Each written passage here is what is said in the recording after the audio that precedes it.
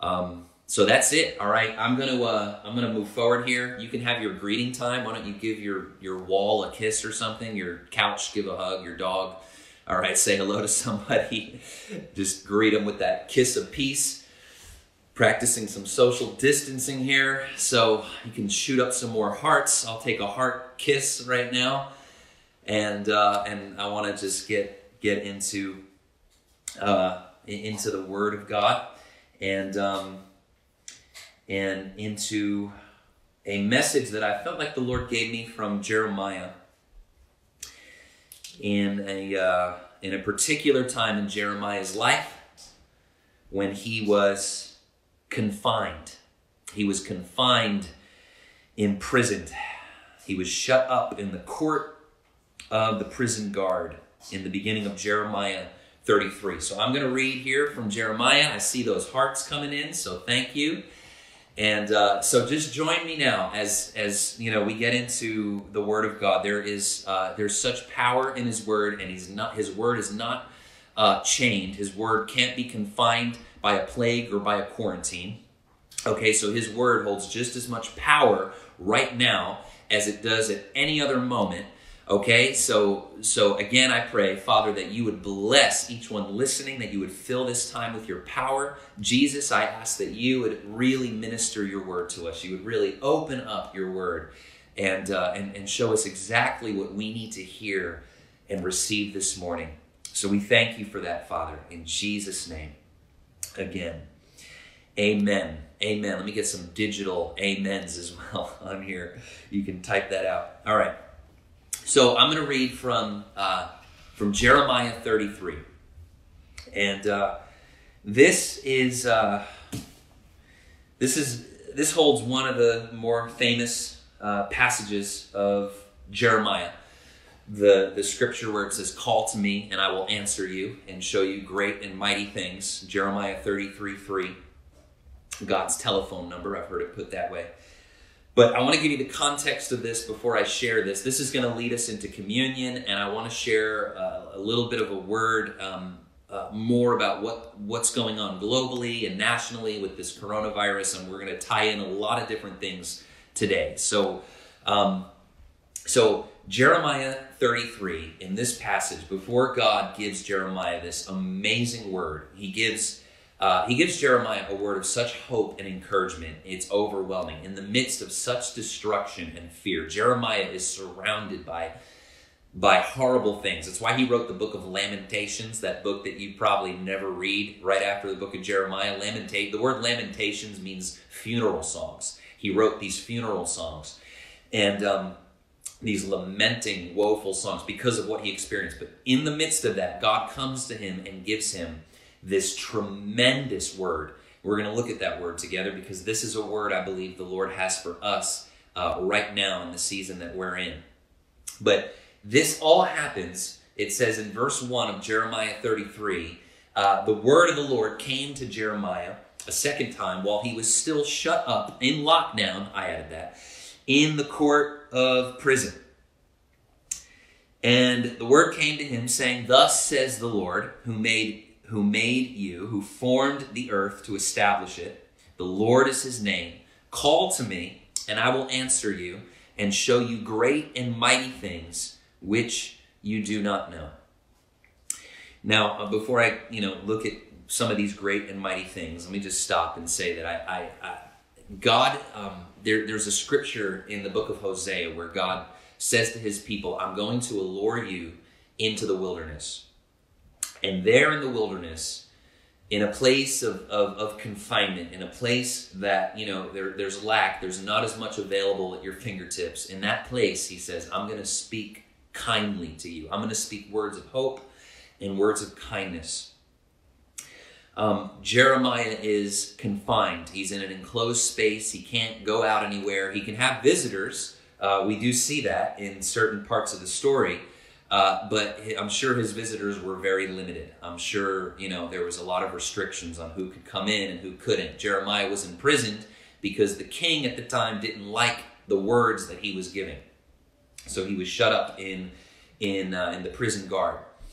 Now, in that place, God speaks so powerfully. There's something about emptying our lives and being in a place of just confinement where something happens where we're able to open up and hear God in a fresh way.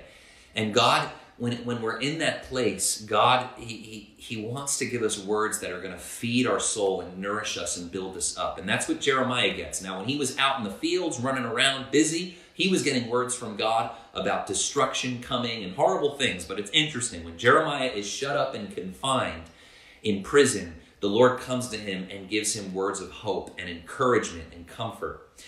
And I really believe, I mentioned it just before, that the world is being put on a holy pause. There's this sabbatical that we're in, and this virus is not from God. Okay, I've made that clear. I've tried to communicate that a lot as we've done communion in the mornings. God does not concoct viral DNA and put it into children and adults and elderly and kill them. That's not how God works. Like, this world, because of sin, because of brokenness, we invite brokenness, we invite division to come in. By us living in division, it actually affects us on a cellular level. Our cells divide in an unhealthy way. I have a dear friend, Bill Vanderbush, who's been speaking about that on some of his posts that he's been putting out on the issue of division and how that affects us even on a health level. So anyway, we live in a world that is still in unbelief and still not embracing the fullness of the gospel, and it creates all these ripple effects. But in the midst of that, God is using everything for good. He turns everything around and turns it into something sweet. He turns our bitter waters into sweet and delicious springs. And I'm telling you, He is going to turn the bitter waters of this virus and this lockdown into a sweet spring for those who are willing to listen, for those who are willing to actually to lean into the heartbeat of Jesus in this season and receive His word. And so I can't encourage you enough. We're probably this week, next week, we're going to see increased lockdowns across the world, okay? I am personally believing, and I'll share more on this in a little bit, I'm believing for some major breakthrough to happen around Passover and Easter. But in the 2 weeks leading up to that especially, there's going to be even more confinement, even more lockdowns. There's going to be more stuff. And you could choose to see that as, the government stripping away your rights, as the devil destroying and killing, society. You can choose to look at it that way, or you can choose to see this as an opportunity to actually hear God in a way you have never heard God before, to actually connect with those around you, even if it's just one person in your house, in a way that you've never connected with them before, okay, with your family. If you're alone, you're not living with anybody right now, and I know there's plenty of people watching this who don't have anybody in their homes, we're just praying that you feel an overwhelming sense of God's presence with you and His grace and His comfort, and that you're able to stay connected with people virtually through technology. And hopefully there's others that will be impressed by the Lord to reach out to you. But this is a time of reflection. We're in the midst of Lent. This is happening in the midst of Lent. And there's something that the Lord just really wants to minister in taking away. All of the major things of society have been shut down, right? Sports and Broadway, movies, cinemas, restaurants, eating out, everything has just come to a pause. And listen, God is right there in the midst of this, waiting to speak to us, not to give us a word of harshness, but actually a word of healing and hope. So I want to just encourage you, especially over this next week, to just really set some time apart to seek Him, to get quiet, to practice some centering prayer, some listening prayer.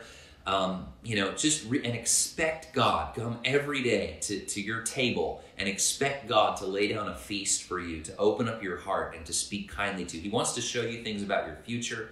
He wants to show you things that you need to invest in, right? Whether that's investing in relationships or maybe even investing in the markets. Like there's a prosperity that's going to come out of this for people that are listening and not moving in fear. So I want to just release that. And I'm preaching to myself first and foremost with this. This is where God is bringing me on a personal level, apart from the coronavirus. So God comes to Jeremiah while he's confined and has nowhere to go, limited visitors. And God speaks to him and says, "Call to me, Jeremiah. Call to me in this place. Call to me, and I will answer you. And I will show you great and mighty things that you are completely unaware of." Now, I shared this with our students at the School of Awakening, how I was reading this verse in a bunch of translations, and I came across the New Living Translation. And God says to Jeremiah in the New Living Translation, "If you call to me, I will show you remarkable secrets. I will show you remarkable secrets of my heart, of my presence, of my truth in this time. If you will just call on my name, I am going to come to you. I'm going to reveal myself to you. I'm going to give you such a sweet, sweet revelation of who I am and what my plans are in the world and for your life and for your family." So this is a time to hear God. It's a time to call to him because he wants to show you great, and one translation says, I think it's the NIV, "I want to show you great and unsearchable things." Unsearchable mysteries. He wants to unveil beautiful, beautiful truths to your heart, to your soul. He wants to open you up in a way that you've never experienced before. And he wants to teach you communion, how to commune with him. He wants to bring his presence, his glory back into homes. That's a big part of this, by the way. That's a big part of the hand of God, is that he is bringing us back to a place of taking communion in the home. He's restoring the love feast. And we taught about this at our school, our last School of Awakening. We taught on this, on the love feast.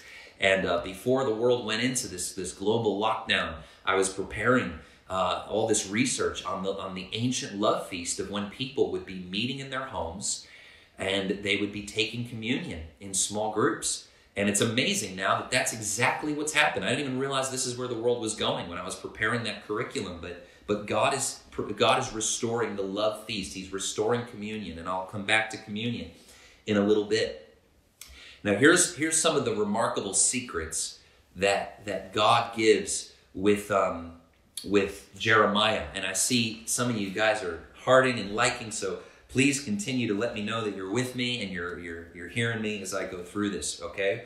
So God comes to Jeremiah. Jeremiah calls to him from this place of confinement, and God speaks back, and God says, in the first few verses here, Jeremiah 33, he does say that there's difficult times right now happening. There are difficult things. There's a shaking going on because of, just corruption at every level, that God is dealing with stuff. And so he says that. He says that all of this corruption is being dealt with through this Babylonian invasion. An invasion of an army is coming into Israel. And it is ultimately bringing judgment and destruction on the corruption and the evil that is going on in the nation. Now, we're not being invaded by a physical army, but we're being invaded by a microscopic army, right? I mean, there is an invasion of a microscopic virus that is wreaking havoc on our economy and on bodies and on human lives, on people who have lost their lives already from this thing. And so he acknowledges that. I'm paraphrasing here a little bit, but he says, God affirms to Jeremiah, look, this is happening, and this is going to continue to happen for a little bit. But it says this in verse 6, okay? He says, behold, this is God speaking, behold, I will bring health and healing to you and your people. I will bring health and healing. I will heal them, and I will reveal to them an abundance of peace and truth. Now, God begins to speak about peace and prosperity in this moment. He begins to show them that actually everything happening right now is a setup. Everything right now is positioning the people to receive a whole new measure of health and wholeness and prosperity in their life. I feel so strongly, and I know many other people are with me on this, joining me with this, that the Lord is actually at work in this situation to teach us how to enter into a new dimension of his kingdom. And in the kingdom of God, in what it means to live in the kingdom. The Bible talks about being a citizen of the kingdom. To be a citizen of the kingdom is to be one who prospers body, soul, and spirit. That starts first with your spirit, of being right with God, of having peace with him, receiving his grace. And then it moves into your soul, where you begin to experience things like peace and joy and patience in your soul in a way that you never experienced it before. You begin to prosper emotionally and spiritually. And then it moves into your body, where you are one who receives the divine life of Jesus, healing in your body. There is healing in the blood, and we've been talking about that with communion all week. There is a place of healing that God wants to bring us, even as viruses and plagues break out around us, that there's going to be a people, and these people will multiply, who will take hold of divine health. Okay? So all of these things, God is actually preparing us to enter into, to step into. And he goes on, he says, I will cleanse them from all their iniquity, from which they've sinned against me. I will pardon and forgive all of their iniquities by which they've sinned and their transgressions. And then this people shall be to me a name of joy, a praise and honor before all nations of the earth. And all the nations are going to hear of the good that I do to them, and they will fear and tremble for all the goodness and all the prosperity that I provide for my people. Did you catch that? Did you hear that? It says that the people of the world are going to see what the Lord does with those who are walking with him in covenant, okay? And let me get this out here. Prepare this. I got my communion package here. This communion, the bread and the wine, is about the covenant that we are in now with God. When you drink this wine, you are saying yes to that covenant. You are a part of that covenant already in Christ. Christ included you in this covenant, and you are receiving that for yourself. So God tells Jeremiah, I am going to do such extraordinary things, remarkable things for people who are under my covenant. I am going to bring such a dimension of peace and prosperity to those who are taking hold of my salvation.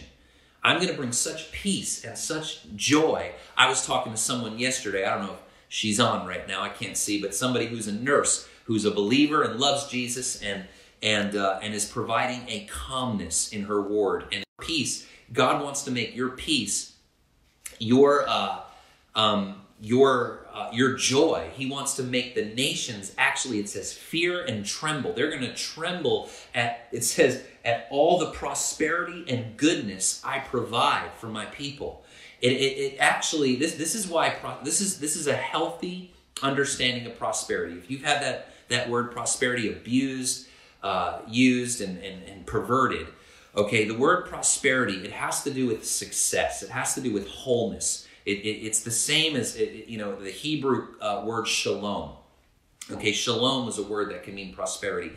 And actually, when God's people operate in true prosperity, when they're healthy in their souls, and thus they can handle prosperity outwardly, like prosperity in their finances, it says that the nations of the world come to that. Like, this is actually, prosperity is actually one of the highest forms of evangelism.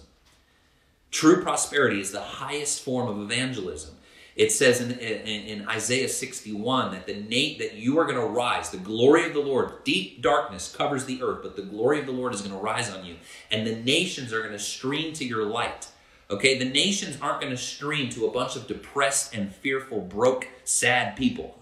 Okay, the nations are going to stream to people who are living in joy and peace and wholeness in life and experiencing the provision of God even in the midst of shaking and in the midst of struggle.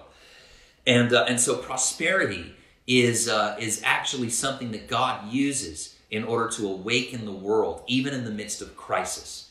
And so God promises Jeremiah, he says, even though all this stuff is happening, I'm cleansing, I'm toppling things. Listen, right now, and I'm getting a little bit into this, from a prophetic lens of what's going on in the world. But right now, there are idols that are shaking, idols that need to come down. Okay, there are major problems in our stock market, in the way that our economy runs, where there is a there is a shaking and a cleansing happening. Unfortunately, that affects, because of how interconnected the world is, because we're one body. Unfortunately, that affects everyone. When there's cleansing done to people who are corrupt and in control, unfortunately, it affects those who are poor and impoverished, and there's a shaking time that we have to go through. But we're gonna get through it. But there is actually a cleansing going on. There is a shaking happening of idols in this society. And I heard the story this week of the earthquake that hit right around Salt Lake City and knocked the trumpet out of the hand of the angel that sits at the top of the tower of the Mormon temple, right? The angel that, supposedly came to, is it Joseph Smith, and gave him, this new revelation, just like the angel came to Muhammad. There's all these, Paul warned about angels. He said, don't receive a gospel if it comes from even an angel. Only holds the true gospel of Jesus. So anyway, there's an angel that came, in the 1800s that birthed the Mormon faith. And they have a statue of it with a trumpet, honoring that angel in Salt Lake City. Well, there was an earthquake that hit, and the trumpet fell out of its hands. And I believe that there's a shaking happening on every level, economically and religiously. Even with churches having to close down, Catholic churches having to shut down mass, that's unprecedented. The Pope just came out with a statement saying that, you can go to God yourself for forgiveness. If you are alone right now, if you don't have access to go to a priest, you can cry out to God right where you are. I love Pope Francis. Let's give some thanks for him. God set him in place for what the world is going through right now. But there's a shaking happening in the Catholic Church. Let's bring this home. There's a shaking happening in the non-denominational, Protestant, charismatic, whatever stream that you align yourself with. Most likely a part, of our church here, like there's shaking going on in our midst as well. And God is reordering us around family and around communion and around the home. And he's going to use this to cleanse our understanding of this stuff. So no one's exempt from this. But this isn't the hand of an angry God. You need to know that. This is God working in the midst of a ravaged world, a good Father who is bringing his hand down onto the earth, and he's bringing healing and cleansing. And he is leading us into a place of tremendous breakthrough and victory as those who are embracing his covenant. Okay, so with that, I want to prepare ourselves for communion here. And let me make sure I'm not missing anything. So let's prepare for communion. I've been doing 6 days all week, and it's been so cool having people join live. 6 o'clock in the morning, 6:15. We've had a steady group of people coming online and being with us. And it's been really powerful. We've had people that have sent in reports of dramatic healings, amazing healings in their bodies while taking communion, just healed physically, instantly in their bodies. People who've been hearing God speak to them in a way they haven't heard in years. There's been incredible testimonies around the communion table, and so each morning for the past 7 days, this is our 7th day, I've been just doing a quick meditation on what is in the covenant. What is this about? What is this release? We know when Jesus lifted up the cup, he said, "This cup is the cup of my blood for the forgiveness of sins." We know that first and foremost, Jesus shed his blood and gives us this cup in order for us to receive forgiveness of sin. What we need to understand with that is that when sin gets forgiven, it actually releases other things into your life. It actually restores all other areas of your life. It restores relationships. It restores your body. It restores your soul. It even affects your finances because, that is part of what God has given us to steward. And if there is a guilty conscience, if there's corruption in your heart, there's fear, there's distance from God, all this stuff that Jesus came to cleanse, that actually affects the very work of your hands. So it's like the center of the onion. You peel back, like the forgiveness of sin is at the center. And when that gets activated in your heart, when you know that you are forgiven and you are loved this much, that he shed blood for you, that starts from within your spirit and it radiates outward. And sin is the cause of sickness. Sin, I'm not saying if you're sick that you've sinned. I'm just saying that sin globally is the reason for all the brokenness in this world, and we all get affected by it in one way or another. So sin is at the root of sickness and disease. Sin is at the root of poverty. There's no reason for any country to have no water or no heating or electricity. Like, there's no reason. It's because of greed. It's because of the mismanagement of resources. Okay, sin is the reason for all the problems in this world. So when you take hold of the cup, when you take hold of that for yourself and for your family, you are going to the root issue and you're cutting it down so that corrupted vine can't come up and wrap itself around your body, your soul, your spirit, your family, your bank account, your work, everything. This is going to the root, okay? So we're going to get our hearts ready right now to receive forgiveness of sin. And with forgiveness of sin, we're opening up ourselves to say yes to everything else God wants to provide for us. So hopefully you have some bread, something to eat, some kind of cracker or something, and some juice or wine. Because I'm going to pray, and we're going to, together as a faith community, though we're separated by distance, we are one in the Spirit. Please understand that we're all one right now. We're actually, me and you are as close to each other as can possibly be right now. We are violating every form of self-containment and all that stuff, all that stuff right now in the Spirit, because we're all one. We're as close as can be. So in Christ, we're one. Jesus is with you in your home right now, as much as he's here with me, with Rich and Martha here. And so there's power in this moment, okay? There's real power, there's real blood, there's real, there's a real extension of forgiveness and love. So let's just take a moment and quiet our hearts, okay? Let's all do this wherever you are. If you're with your family right now, let's just be quiet, close our eyes. And I want to ask Jesus right now, before we eat of this bread, I want to ask that he would come and speak to us even right now, and that he would show you, that he would speak to you and let you know that he loves you and that you are forgiven. And you might need to release some things to him quietly. If you're in a place where you can say it out loud, then do that.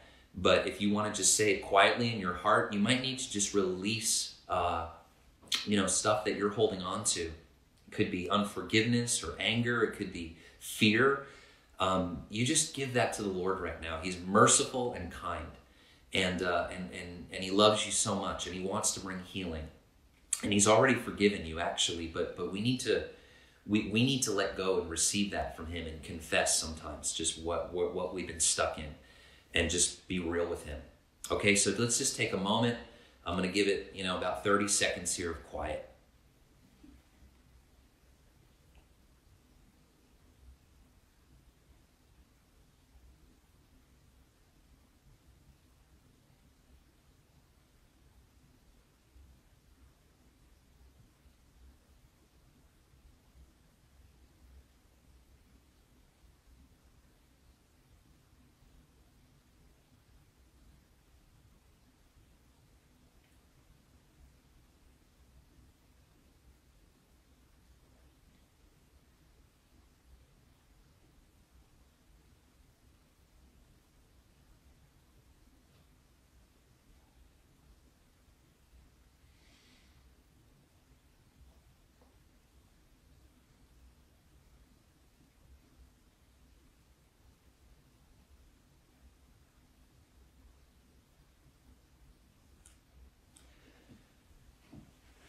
Oh, precious Lord Jesus, we thank you for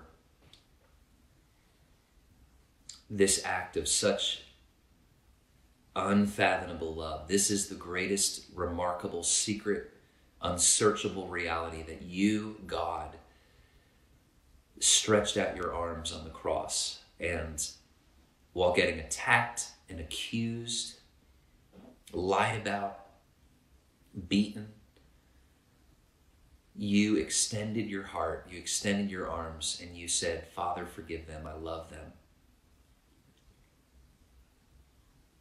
You came to rescue us, Jesus. You came to forgive us of our sins and to heal us of disease. You came to restore our homes. You came to restore this society.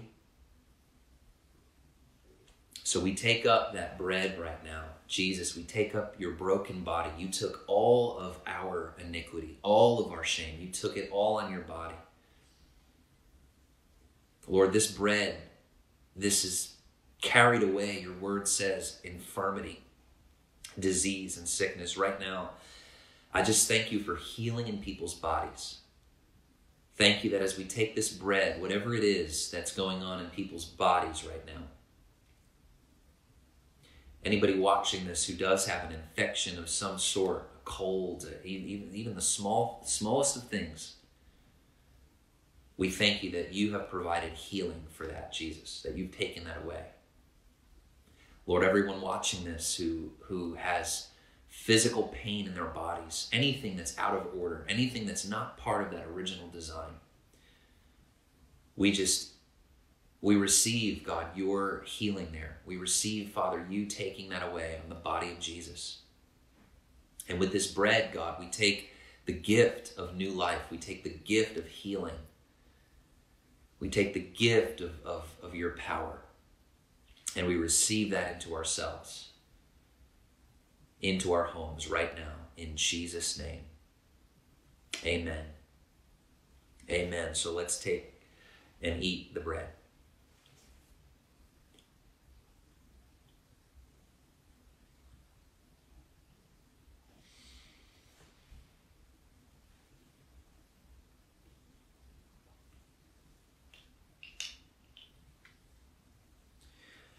Gonna get our wine here, juice, and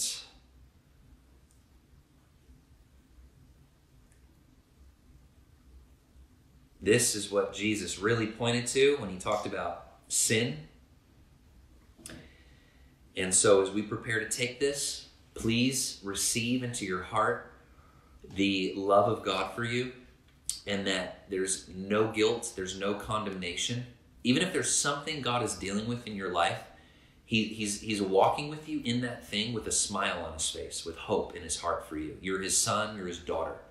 And so there's no condemnation. Even if God is dealing with something really hard in your life, like he is at your side, calling you into health, into healthy living on every level. Okay? So just know that as you take this cup, Jesus, the Lord Jesus, is with you only with eyes of love and compassion. He's with you and your family right now with grace and strength. So let's receive right now this cup. We thank you, Lord. We lift up this cup together in the Spirit as one. God, we declare your covering love over us and our homes. We declare, Father, that sin shall not have the final word over us, that condemnation is broken. We declare the power of guilt is gone in Jesus' name. And so with that, no effects of the curse or sin may trespass.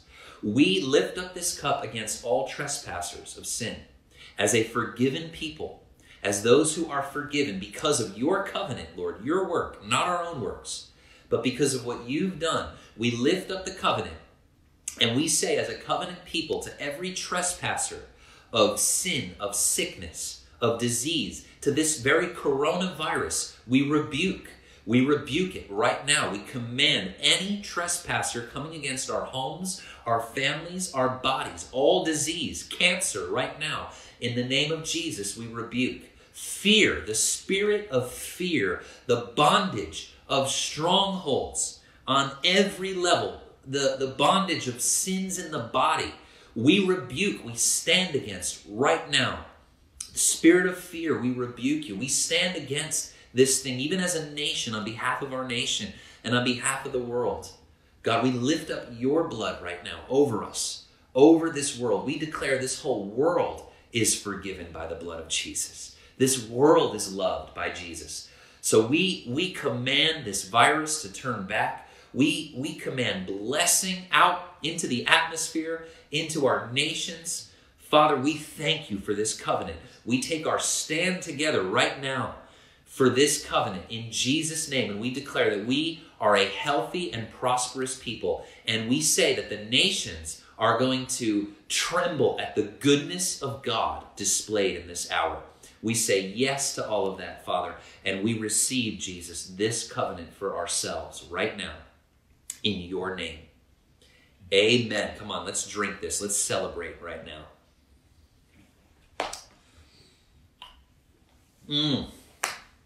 Thank you, Lord. Thank you, Jesus, for your amazing grace. This is so good. This is so cool that we're able to do this. I think live streaming technology was made for such a time as this. I really do. I think God actually knew what was coming, and no matter what happens outside, the gospel's going to go forth. I want to share one last quick thing. I want to just remind you again, I have it in the video description and we'll put it here for those who are able to give. Please, you can do that online and or that text option. So thank you for those who are able to sow an offering during this time. Jacob, or was it Isaac in Genesis 26? Isaac sowed in a year of famine. In the midst of famine, he sowed a seed, and it says that same year he reaped 100-fold. Whenever somebody sows seed in the Bible in the midst of famine as an act of faith, there is always this multiplying force that comes into that, because it's somebody choosing not to align with a spirit of fear. They're choosing to align with the kingdom, and the kingdom just comes into that alignment and overflows. And so there's going to be extraordinary blessing that comes out of our sowing, our generosity in this season. And again, that includes generosity to our neighbors, giving yourself generously in other ways, not just financially. But I do want to ask that you pray about sowing a seed and in the midst of economic famine and believing God for increase and harvest, okay? So I want to remind you about that. We'll put instructions in the comment section, so please hang around for that on giving. And the last thing I just want to say about this, and this just to sum up this whole message this morning, okay? We're going to be going next week. We're going to start doing a series on Philippians, the book of Philippians, which was also written by someone who was confined in prison. Okay, just like Jeremiah. So this was something on my heart weeks ago. Again, not realizing where the whole world was going to go, but I thought, wow, I've been wanting to do Philippians for a while. It's my wife's favorite book, so it's a gift for her as well. And so it's perfect timing though, because we're all confined in some way. So we're going to do Philippians, which was a letter of joy written in the midst of confinement and in the midst of imprisonment. Paul gets incredible things. And I just want to say too, I don't want to equate being at home with our families with being stuck in prison. Let me just make that clear. I'm talking about the whole world being confined. I hope you are embracing this time, this Sabbath. I hope that you are fully connecting with those around you, fully connecting with the Lord. Even though it's hard, if we've been so busy, it's gonna take a week or so to just calm down. But this is not an imprisonment. God wants to turn your prison into a palace. Okay, he wants to bless you tremendously with this time, okay? So this is the last thing I wanted to say, just in light of all of that. I found out just this morning that the word quarantine means 40 days. That's what the word quarantine means, 40 days. It's Italian, actually. The word, it comes from an Italian root, quarantine. So Noah and his family was quarantined for 40 days and for 40 nights. And I shared a dream this week that a friend of mine had that was, you can go back and watch, the different communion videos from my personal Facebook page, but I shared a dream that my friend had about 5 or 6 years ago where all this started happening. And God said to him, when you see all these signs, cover yourself in the blood, cover yourself in the cup, and begin to come under that revelation of truth. But in that dream, there was a storm that came, and And my friend, he asked his dad, who was deceased, but his dad was there in the dream, and he asked his dad, have you ever seen a storm like this before? And his dad said, only once. I've only seen a storm like this once before. And when he woke up, my friend told me that he felt like it had to do with the flood. Like there's something that's going to come that's not unlike the flood. And, you know, the wonderful thing about this is God promised never to do that again. That's never going to happen again. There is not an agenda in heaven to see that kind of global death. But it's interesting that there was this confinement that affected the whole world, and never before has anything affected so many countries. I think we're up to 160 countries right now that have been affected by this, and quarantines are going up everywhere. And so I'm just looking at this dream that he had, and I'm just like, wow, this is incredible that the Lord is saying we're actually experiencing something as a world that's only happened once before. But in this new covenant time, that was old covenant, in the new covenant era that we're in, it's all about freedom and restoration and jubilee. And so this is a flood of grace that's going to cover the nations. And so even though we're under this quarantine, God is here. He's preparing us for something amazing. There was a rainbow at the end of that experience of Noah being stuck with his family and a bunch of giraffes and monkeys and things. He was stuck for a long period of time. And out of that time, God sent him out of the ark to be fruitful and to multiply. And so there is a harvest coming at the end of this thing. There's going to be a multiplication that's going to be happening. We're going to be leaving our containment of the ark as I believe as healthier families, as healthier people, and we're going to be going out of the ark under that rainbow promise to multiply, to bring blessing and all kinds of incredible things to the world around us. So I just wanted to share that. I just found out about the meaning of the word quarantine, and this is happening during 40 days of Lent, leading up to Easter. And so that's what I mentioned before. I think we're going to experience some amazing things over Easter, over Passover, the celebration of the blood. So just take all of this to the Lord, okay? Take this to Him, spend time with Him, enjoy your families, enjoy people around you, and enjoy this season, because it's all leading to great and mighty and remarkable things. Bless you guys. I love you. I'm going to turn this off here, and we will be in touch.